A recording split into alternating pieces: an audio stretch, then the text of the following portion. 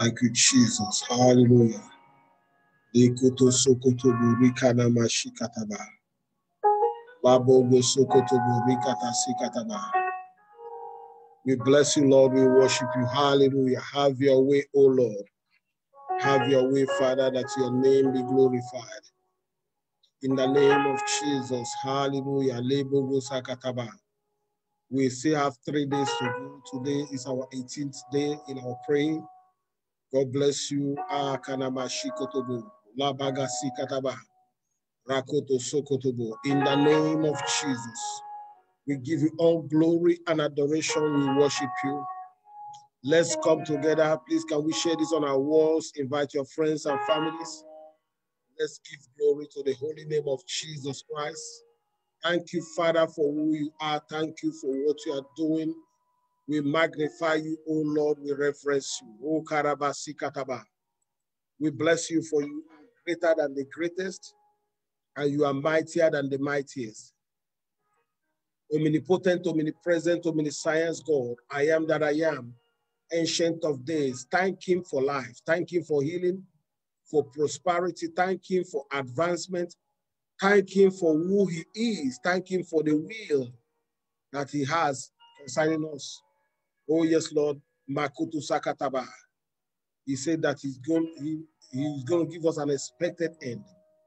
If I know the thought I think towards you, thought of good and not of evil, to give you an expected end. So your end shall be expected. Your end shall greatly increase. It must become what you have proposed in your heart. God knows your heart desires, and he will bring you to that place. In the name of Jesus, we are talking about taking territories today. Taking territories in your own life, taking territories that the devil has stolen. We are going to take it back today by the authority and the power. And we are going to pray, and God will grant us, all of us, the ability to do it by the authority in the name of Jesus Christ.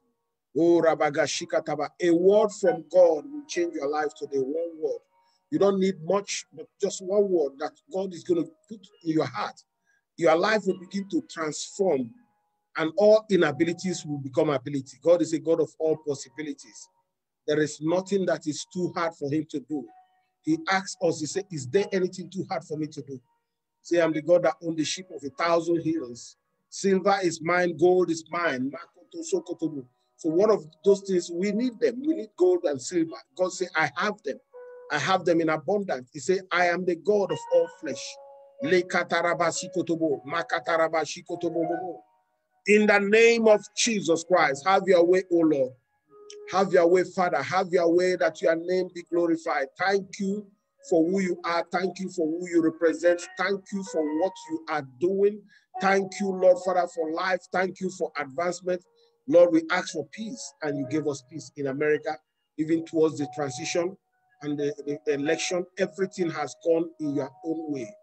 The devil cannot take any glory. We give you all adoration. We thank you, Lord, Father, for we are seeing the end of this COVID. We have seen it, and it's going to come. The vaccine is here, but we are not depending on the vaccine. We know that you have put a date to end this COVID. So this year is that year that all these things will be behind us. We glorify you that we shall not be consumed by this devilish and evil illness. Every sickness of respiratory, we cancel it in our life.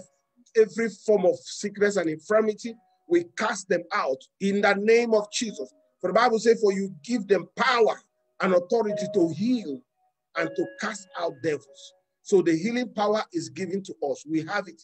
We worship you, O Lord. We exalt, we magnify you. We give you all glory and adoration in the name of Jesus Christ. Amen. Glory be to thy holy name, O Lord. In Jesus' mighty name. The Bible says the entrance of the word giveth light and understanding to the simple. Lord, your word is a lamp unto our feet and a light unto our path. Let the word that we have been speaking and hearing now not be an enticing word of a man, but let it be the word of God that will bring glory to thy holy name. In Jesus' mighty name we pray. The word is taking territory. I want us to go to the Bible. God, every time God gives us a word, he has a territory in view. So, lekata sokotobo, makata rabashikataba, rekoto sokotobo, likana mamama, ma zokotorobo. In Jesus' mighty name we pray. So Genesis chapter 1, look at verse 26, and we read down to 28. I just want to use it as a reference point. That's not where we are going today. Genesis chapter 1, 26, the Bible says, and God said, let us make man in our image, after our likeness, and let them have dominion. So the intention of God that man is going to be a dominant force over the fishes of the sea. So man will dominate everything from the water, and over the fowls of the air, man will dominate the air atmosphere, and over the cattle, everything that moves, and over all the earth, and over every creeping thing that creepeth upon the earth. So the three dimensions of man domination shall be in the atmosphere, in the sea, and in the land. In verse 27, so God created man in his own image, and in the image of God created him. Male and female created he them. And in verse 28, God blessed them. But I want you to see the scope of man influence. The Bible says God blessed them, and God said unto them, be fruitful, multiply. So you cannot multiply if you are not fruitful. So the goal of fruitfulness is multiplication. The goal of life is to multiply, to be fruitful. But if you are not fruitful, you cannot multiply. And God said replenish. So replenishing is your multiplication now has begun to cause, you are beginning to expand. So you are replenishing not just where you started to multiply, but God said replenish the earth. That means you have to spread around, spread, and subdue it and have dominion. And God repeated what he said before over the fishes of the seas and over the fowls of the air and over every living thing that moves upon the earth. In the name of Jesus Christ. Makoto Sokotobo. So when that happened, man now was a force to reckon with. We know the rest of the story, how the devil came and stole what was given to man, and man lost that territory. In Genesis chapter 3, the devil came with a lie, with a big lie, and stole that nature of man. But another group of people emerged. In Genesis 11, that's where we are going now. That's where I want us to focus. And the Bible says in Genesis chapter 11, there were people that came out and they began to, think about something that they will do. And when those men emerged in Genesis 11, the Bible said, and the whole earth was of one language and of one speech. And it came to pass as they journeyed from the east, that they found a plain in the land of Sinai and dwelt there. So they found a place that looked, wow, this place is beautiful. So they dwelt there in verse 3. And they said one to another, go, let us make brick and burn them thoroughly. And they had bricks for stone and slims had there for mortars. Verse 4. And they said, go, let us build. That's where we're going now. We are going to take territories back. When you are building in a place. Let us build us. I want you to mark how many us in this verse. 4. Let us, 1, build us a city and a tower whose top may reach unto heaven. And let us, 2, 3, make us a name. 4 us is there. So it's all about them. Lest we scatter abroad upon the face of the whole earth. So this is their own goal. Their goal is, well, this place is so beautiful. In Sinai, where they saw. We are going to concentrate our energy and everything in one place. And we are going to build upward. While the word of God, the charge that God gave man, he said, God says, spread. Spread. But man said, I'm not going to spread. I want to come up. A tower that will reach the heavens. And verse 5, and the Lord came down to see the city and the tower which the children of men builded.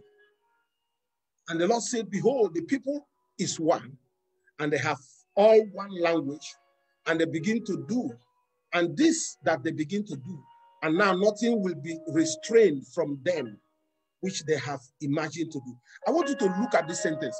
For the first time in the whole of the Bible, from Genesis to Revelation, God was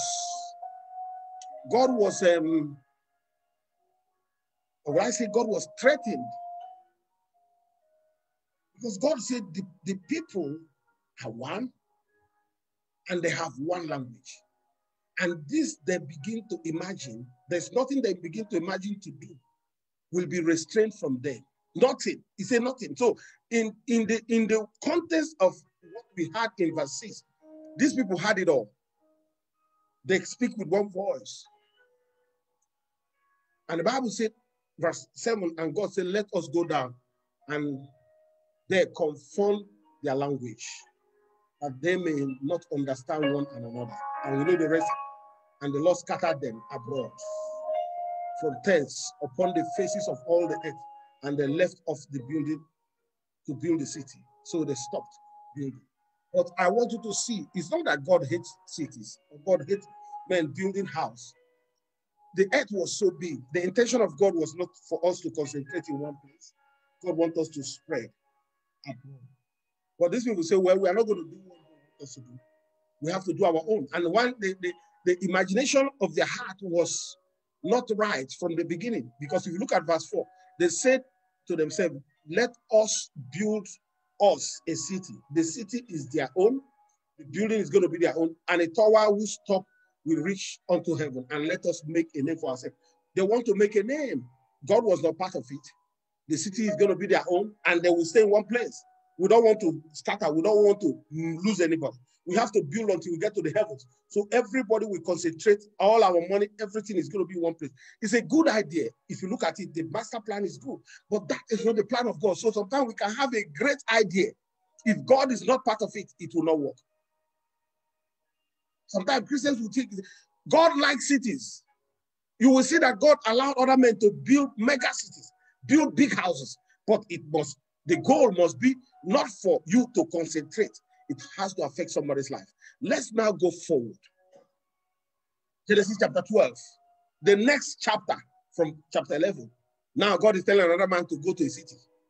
He stopped people in chapter 11 of building a city. But look at what God said in Genesis chapter 12. And now the Lord had said unto Abraham, get out of thy country and from thy kindred and from thy father's house unto the land that I will show thee, and I will make thee a great nation. So the greatness that the other people were looking for, God is begging another man and say, I will make you great. The other people say, we are going to make a great name for ourselves. Now this God is calling another person, say, get out, and I will make you a great nation. I will bless thee and make thy name great, and thou shalt become a blessing. Hallelujah.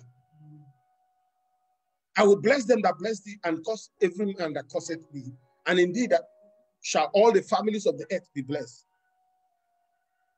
And if you look at verse 4, then Abraham departed. Abraham departed as the Lord had spoken unto him.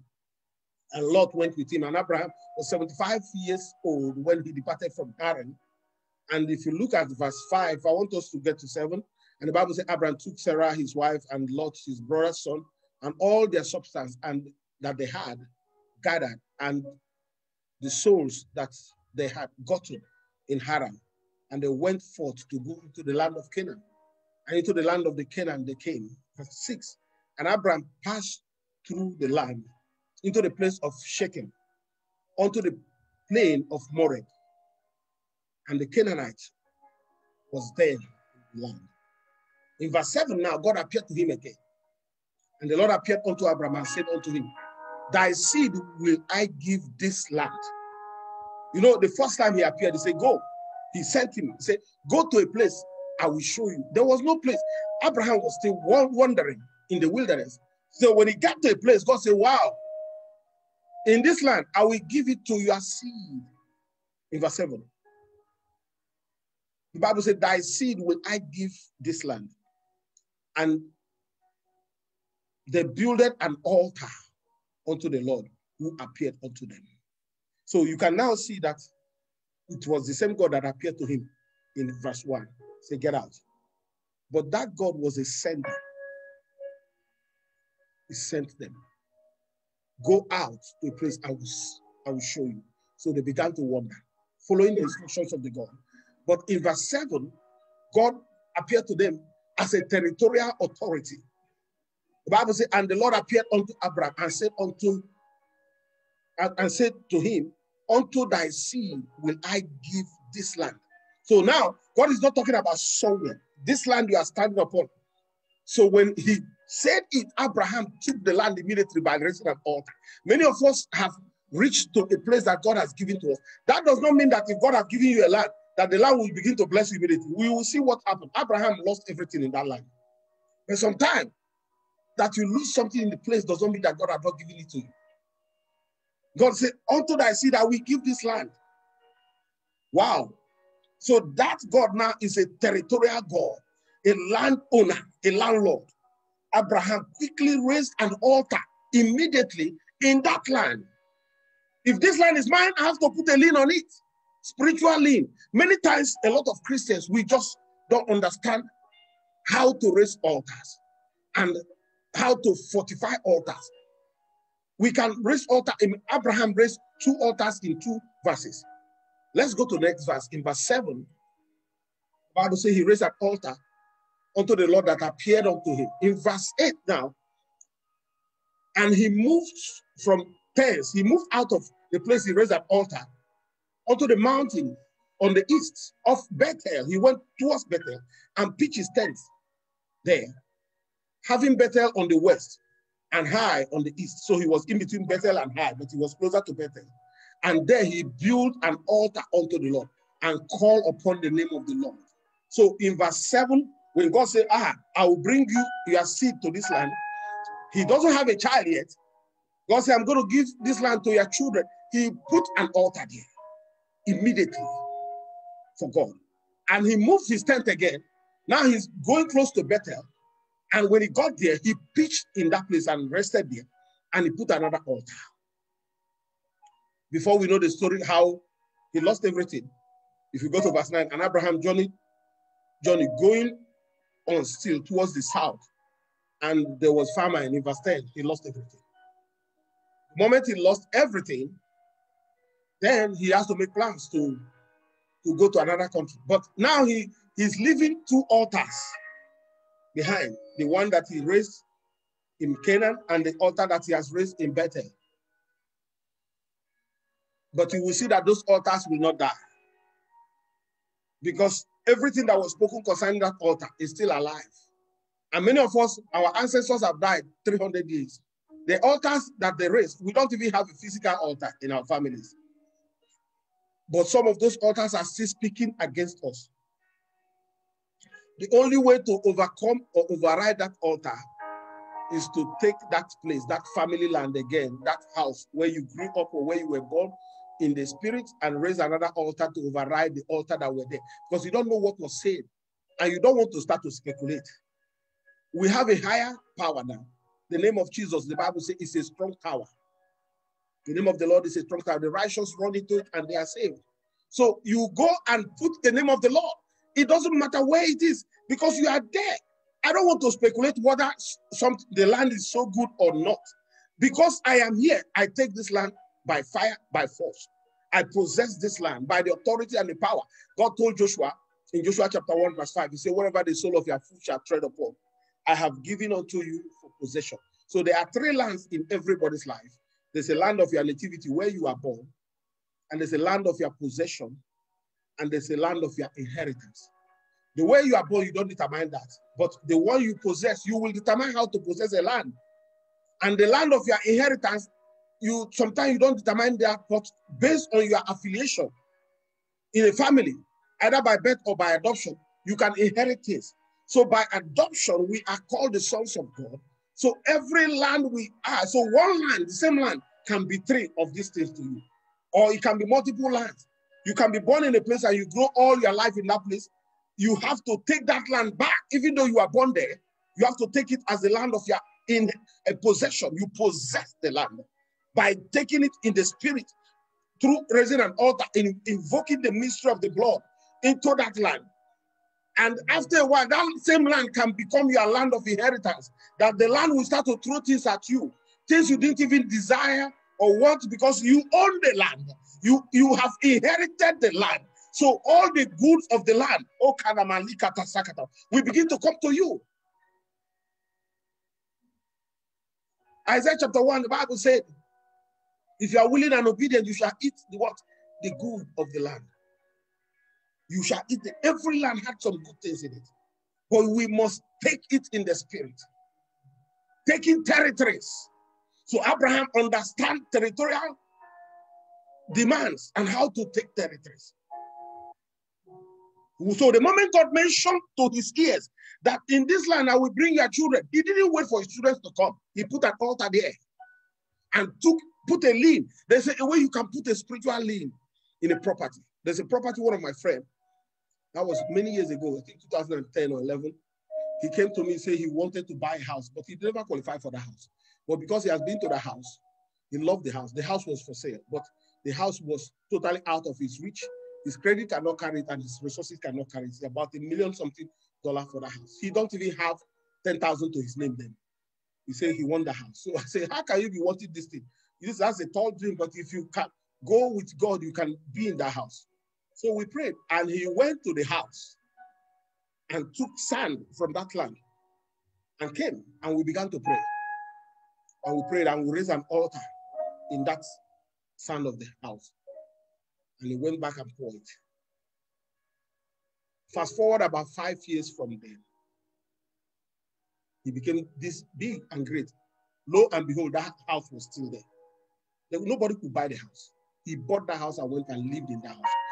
And even then, he still did not qualify with all the crediting and the rigors. But because there was a spiritual lien, the bank, when they were closing, they told him that people have offered more than what he offered, but they didn't know why they didn't close. But when he came, they were tired of seeing people. They just said, give him the house.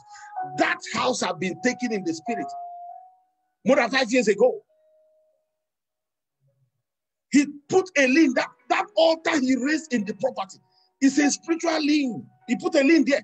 Even though he doesn't have the qualification to take the house then, but this house, nobody will buy it until I'm buoyant enough to take it. So what Abraham did, because the Canaanite was still in the land, they lived in the land. He was just passing by, and God spoke to him, said, this land, your children will come here in the future to live.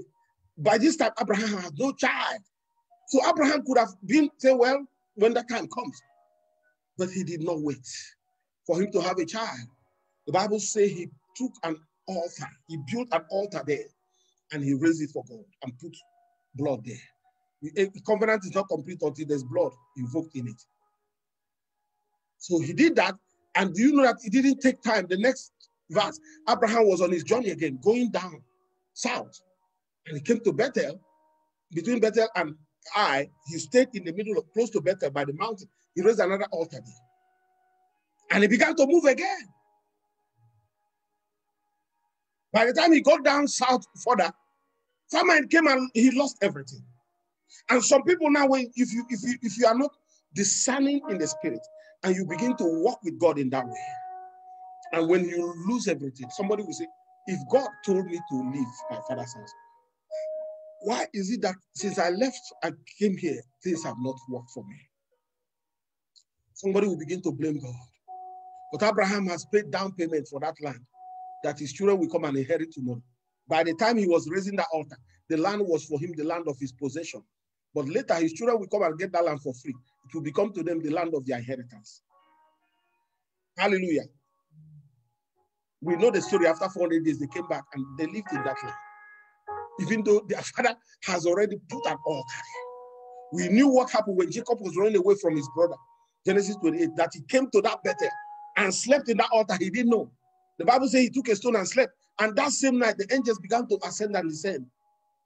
And when he woke up, he said, the Lord is in this place, but I knew it not. That was the altar of his grandfather. That was their land. They have taken that land in the spirit. They have possessed it. So I don't know what territory you are occupying. Maybe you are in a particular business, and there are other businesses that are similar businesses that are around you, or you are in ministry, and there are ministries around you. It's time that will tell, but time will not tell if you did not do anything. When you talk about time, you must be doing something for time to work for you. If you just say, well, don't worry, since I'm here, over time, no, you can't just wish things to happen.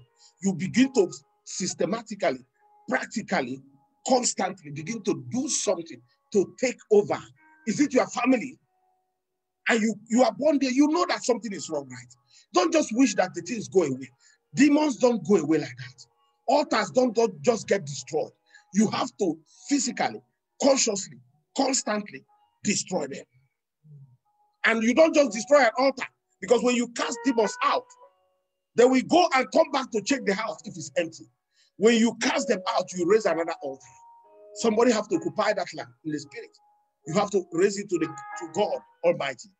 So that when the demons and the devils that have left there, or territorial authorities, when they come back, they will see the angels of God at guard, guiding that, because they won't come back anymore. In the name of Jesus Christ.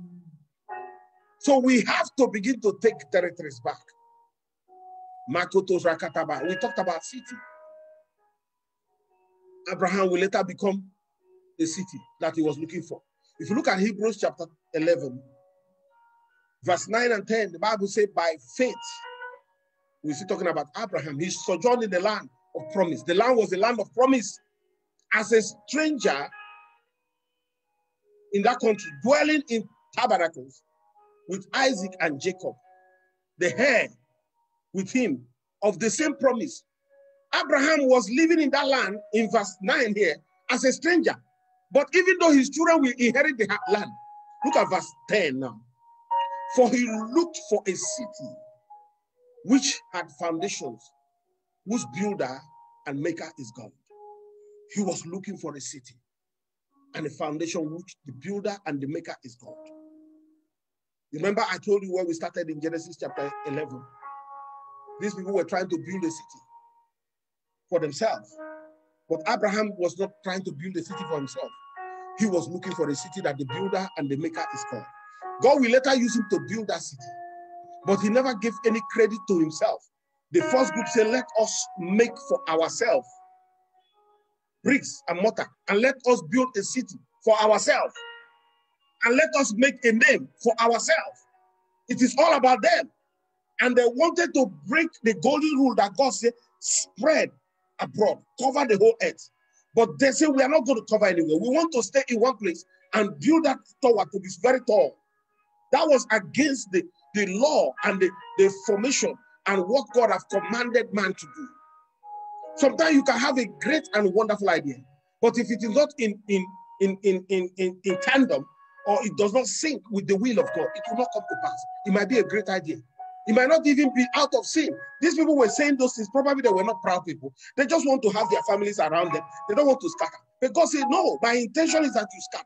You can't all build in one place. You must scatter. So when they began to build that tower, God did not stop them because God hates towers or God hates the city. God wanted them to build cities, not one city. Every child of God is a city. The Bible says a city on top of a hill cannot be hidden. We are cities in us because every person you see have 4 generations in them. Every human being have 4 generations in them. And that is a city. Until we begin to see ourselves like that, we cannot fulfill the will of God. So many of us will begin to, from today, take back the territories that the devil has taken from us. When God was telling Abraham about the land of Canaan, God knew that there were Canaanites there. He knew that the Jebusites and the Perizzites are living in that land. He didn't care. He said, this land, your children will come back and own the land. Not just live here, but they will come back to be the landowners. Abraham did not want that prophecy to even, the word of God to even dry up. As he woke up that morning, he raised an altar. He raised an altar in that land. A land that he will leave maybe the next day to go somewhere else. But he put a lien on the land. A lot of Christians, they have had good prophecies, but we did not receive it. I tell you about receiving is as important as the giving of the prophecy. Everything in life, the way you receive it is even much important than the word that you got. I remember when Jesus was talking to the disciples in Luke chapter 10, he said, when you get to a place, get to a house, what you say to them is, peace be unto this house. And if the Son of Peace is there, the peace of God will remain. But if the Son of Peace is not there, the peace will come back. It will go with you. So if Abraham have heard in this land, your children, your seed will come back to own it. And he just walked away. Maybe the children of Israel will never get that land. But whatever spirit that spoke to him He knew that this is not something I will take for granted. I will not just do something, but I'm going to make something that will be everlasting. I will speak into the land. I will put an offering in that land. I will put blood. Because every covenant must be fortified with blood. That's why the Bible says by the sprinkling of the blood of Jesus Christ, that blood becomes the covenant of the new covenant in our life. The covenant of life and prosperity is in the blood of Jesus Christ. So whatever you are doing and God is speaking to you now, that land can be the land of your possession. And that God has given you a land does not mean that you will be the one to live in that land. Because many of us, we are thinking self. God might be talking to you about your grandchildren, your great-grandchildren, that you will never be alive to see. But why not pave the way for them? That tomorrow when they come back, they will not have generational curses and forces following them, pursuing them everywhere. Because you have altered the old foundation and you have raised a new foundation for them. A foundation that will be for prosperity. Maybe your life, Abraham never built a house in his lifetime. He lived in tents all his life. But today, his children can go and inherit houses that they did not build. Remember when they left Egypt and came to the land of Canaan and took the land of Canaan by war? The people that lived in the land have houses. So the children of Israel inherited houses and farms that they did not plant, vineyards, businesses. It was the sacrifice of Abraham that gave them that thing. It's not about what they did. It's not even about Joshua that brought them into the land, or Moses that took them out of the land of Egypt. It was the word of God. When Abraham received that prophecy, he raised an altar to take the land, to possess the land, to be part of that land, even though he was a stranger in that land. I think somebody's eyes of understanding will begin to open now. You begin to understand that when God is speaking in phases. Prophecies come in different phases. And you have to understand what phase of this prophecy is it now and which one is tomorrow. And sometimes all the prophecies of your life will never be in your lifetime. But you are going to be a foundation that will propel the next generation and the next generation and the next generation to have a better life. But you must take those territories from God. Every time God is calling a man, a woman, a person, a nation, a community, God has a territory in view. God cannot call you in isolation. He calls you for a place. And that place, you must take it in the name of Jesus Christ. The Bible said in the book of Psalm 127, before we begin to pray, the Bible says in verse 1, it says, except the Lord build the house, the labor in vain that build it, except the Lord keep the city. The watchman waketh up, but in vain. Except the Lord build the house. So the people in Genesis 11, they started building a city and the house. They couldn't finish it, even though they have the resources. Because before they say, let us build it up, they knew how much they have. It's not by power, not by might. It is by the Spirit. You have to find out, is this the will of God concerning me? Is this the will of God concerning my nation? Is this the will of God concerning my family? Once we know all the other side of it, because in every prophecy there's a blind spot. There's something you can never see. It might never be revealed to you in the whole of your lifetime. But the next generation will start to see that side. And maybe after that generation, another generation will see even the side that the other generation did not see. But it's the same prophecy. But God has seen the end from the beginning. He knew what the end from the beginning. He told Abraham, your children shall be like the sands of the earth and like the stars of the sky. Abraham never saw thousands of children, but we know that Jacob grew everywhere. Jacob had 12 sons that became 12 tribes, that became a nation. And we talked about the son of Ishmael. Ishmael went and became nations of his own. And Keturah had 5 sons also. They have nations out of it. God told Abraham, you'll be father of many nations. So Abraham was carrying the nations of the earth in him, even though he has no child. And in his lifetime, he probably saw the 5 sons of Keturah, Isaac and Ishmael. So maybe 7 children. By this time, he was old. What will he do with them? But generations come and go. Look at how the children of Abraham are all over the world. That's why we are called the sons of Abraham. By adoption, we also partake to the Abrahamic promise and the covenant of prosperity and long life.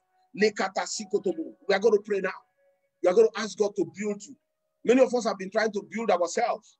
We have great education. We have all that it takes, but we have not been able to find something to commensurate what we know that will be able to take care of us. It's not by power, nor by might. It is by the Spirit, says the Lord. We might have all other side, we have covered it, but there are some things we can't see about ourselves. We must commit our ways unto the Lord for him to be established, for him to establish it in this land. The Bible says, commit your ways unto the Lord, for he shall bring them to pass. Commit your ways unto the Lord, for your thoughts shall be established. Your thoughts shall be established. God is the one that establishes a man, a woman. God is the one that makes us great. Whether you are young or old, the people, they had the ability to make name for themselves, but they couldn't. They said, let us make a name for ourselves. And God is begging somebody down the road, say, I will make your name great. You just follow me. And today we're talking about that man, Abraham. The people that wanted to build the tower, we don't know who they were. We just know that they were people. We don't even know their individual name, their families. We cannot trace anything back to them because it was about themselves. It was not about God. In taking territories, altar must be raised. A lot of people have raised altar, not knowing how to fortify the altar. Altar has to be raised with the oil, which is the anointing. Altar must be raised with the blood, which is the blood of Jesus. The devil, they still raise altar. Even if you go to many of us that are coming from Africa, you can discover that you can still see people erect altar and kill cattle and good, and they are sitting down there dancing and drinking every time, calling their God.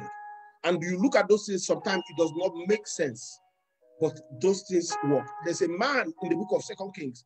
The Bible called him the king of Moab, and they had this big war against Israel, and the king was coming against Israel, and the first day Israel almost wiped them out, because God said to the king of Judah, I think Jehoshaphat, he said, kill every one of them. Don't let any man escape. And they were killing them. Their king now came the second day, and he looked and asked the people, say, what does the God of the Jews take? They told him his sacrifice. The man took his first son and the only son he had and put him on the wall in front of the Jews in the battlefield and killed him there in that wall. His son died, so he has no more heir of the throne. And the Bible said the Spirit of God came down, and God had the spirit of indignation on the children of Israel. And God told the king to withdraw and go back. They should not fight this country again. These are unbelievers. They knew that this battle, they have already been destroyed before the battle began. But the man knew that these people are not fighting by themselves. With all our armories and soldiers and all what we have, there is something that is fighting with them. What does their God take? And they told him blood. He killed his son in front of the Jews. The only son he had, he put him on the wall and killed him there. And the war ended. The Almighty God would not even allow the Jews to kill again. He said, because this man have done this, don't fight him again. Let him be. Territory. Sometimes you can be very angry in the spirit. You raise an altar and put the blood of Jesus and put an offering in that altar. And God will come down. I'm telling you, how did Solomon become king?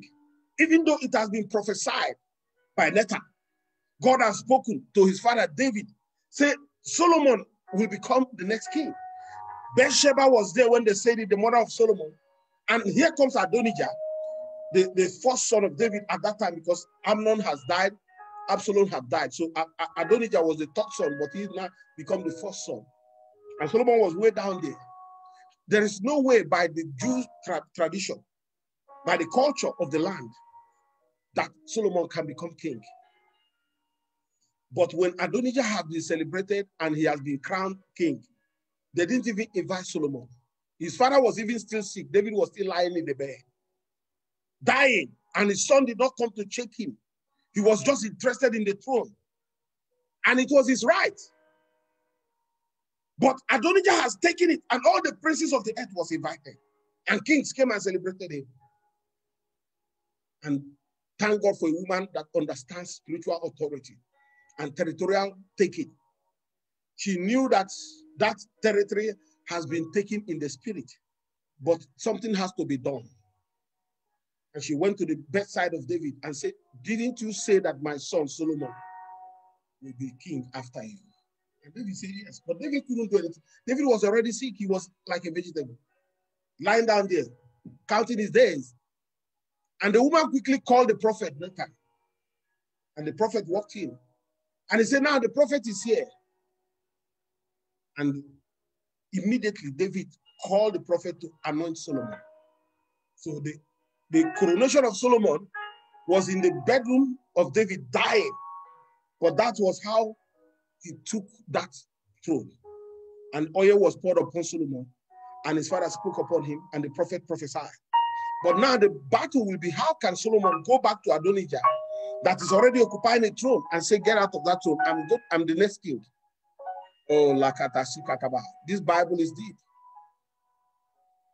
The Bible says in the book of First Chronicle, I think First Chronicle chapter 1 verse 6, Solomon went not to his brother, he went to the mountain Gabor, to the altar of David.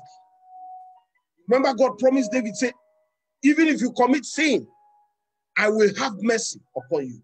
So the altar of David was a mercy altar. And Solomon went there in Gabor and he killed 1,000 cattle that day.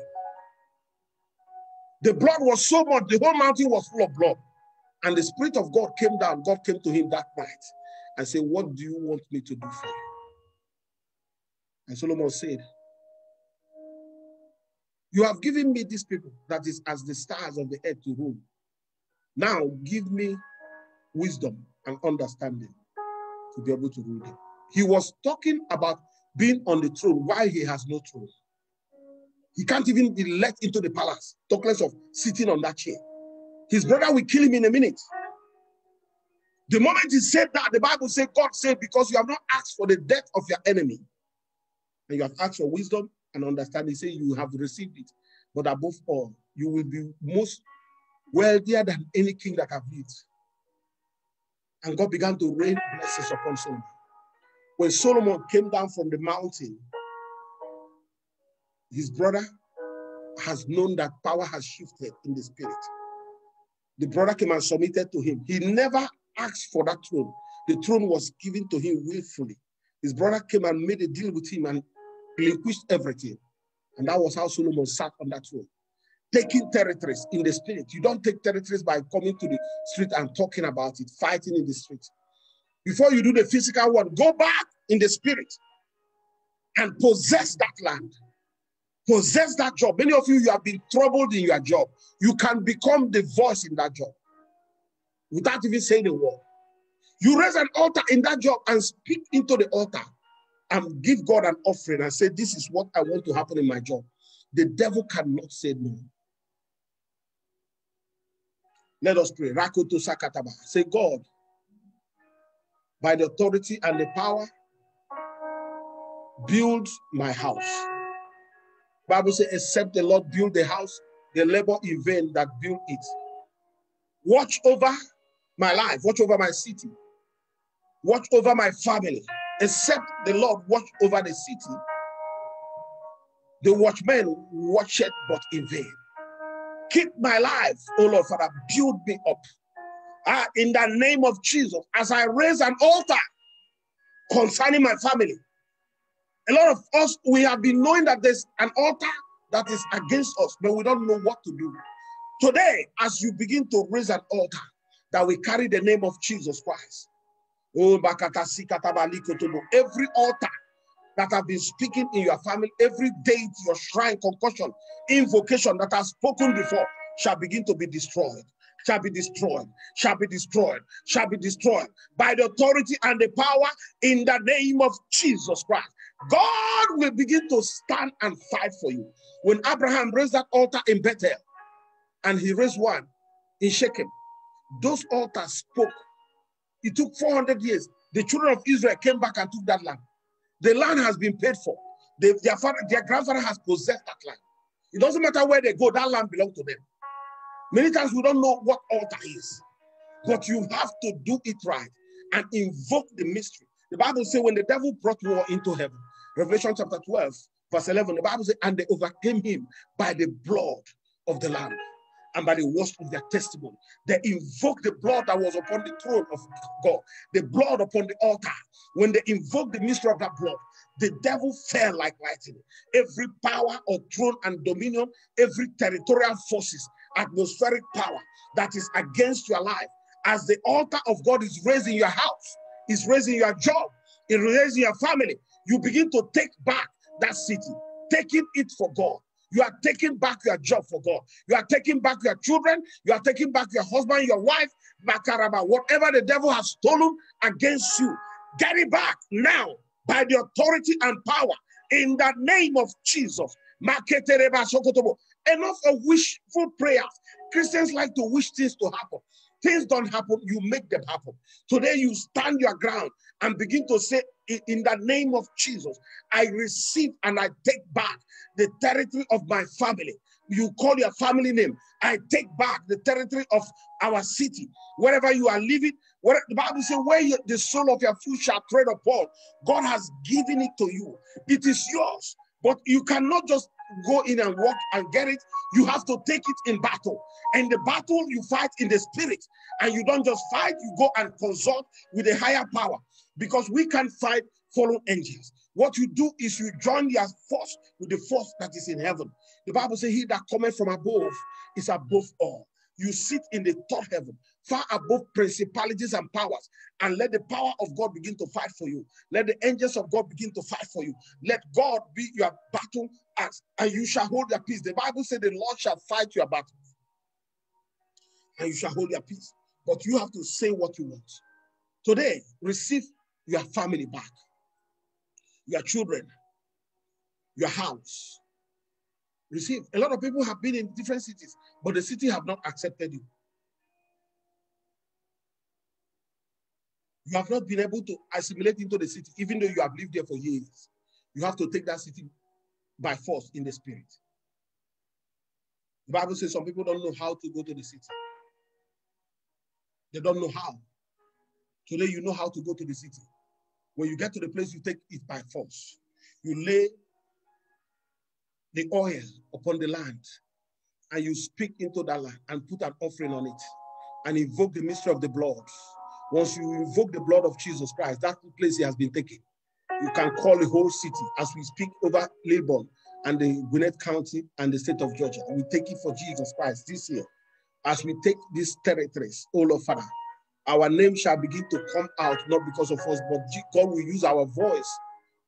We use our call. God will begin to speak through us in this land, in the name of Jesus. Isaiah 54 verse 11.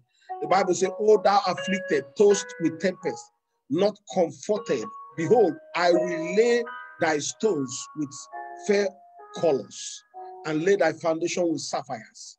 God is going to lay a new foundation in your life because we are toasted and we are afflicted also. He said, "Oh, thou afflicted and tossed with tempest and not comforted." We are not comforted by anybody. Behold, I will lay thy stones with fair colors and lay thy foundation with sapphire. Ask God to begin to lay this new foundation in your life with sapphire, with precious stones, with fair colors. Let it be laid with gold and silver and bronze and diamond in the spirit, that this foundation will be fortified. Let God lay it with sapphires. Makataraba shokotobo, likata sikata bababa, mazokotorobo rikana mashakataba. In the name of Jesus Christ. Micah chapter 7, verse 11. Micah 7:11 says, "In the day that thy walls are to be built, in the day shall the decree be far removed." Every decree that has been against you, let it be far removed. Let it be far removed. Every decree of backwardness, decree of unfulfilled purpose, let it be far removed in my life. Let it be far removed in my family. Let it be far removed around my children, our members, our church, God's Time Assembly. Let it be far removed in your life. Today we are taking territories for God by the authority and the power. We speak into this land that the people that walk around this land, as we have spoken, they shall be receptive, they shall be vulnerable, they shall be open to hear the will of God, to hear the word of God. As we bring the word and take over the cities, Lord, Makatara, the Bible says, my cities through prosperity shall it spread abroad. We are spreading into other territories. We are beginning to take the state of Georgia. By this power and the authority, we take America. Every force and powers that be, let the power of God override them, overtake them.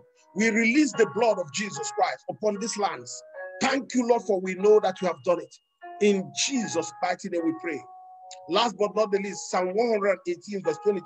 The Bible said the stone that the builder refuse or reject is become the headstone of the corner. The stones that the builders rejected. You might have been rejected in your family, refused. You might have been abandoned, shamed. You will become the chief cornerstone because God has begun a new work in your life. The Spirit of God is doing something great in you. And God is going to bring you to the place of advancement, the place of power, the place, oh, Labaga.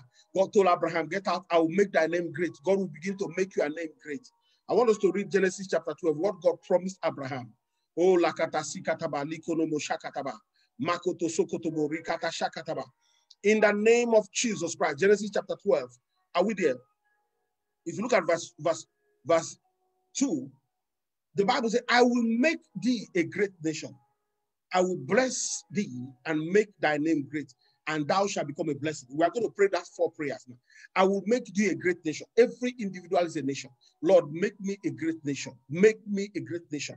We are not going to make ourselves a great nation. Let God make us. Oh, la ba ba ba ba ba. Lord, make me a great nation. Make me a great nation.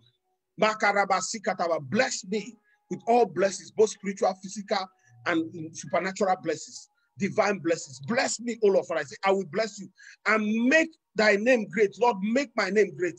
Make our name great. Make our name great. In the name of Jesus, in these lands that you have given to us, we shall be great in the land.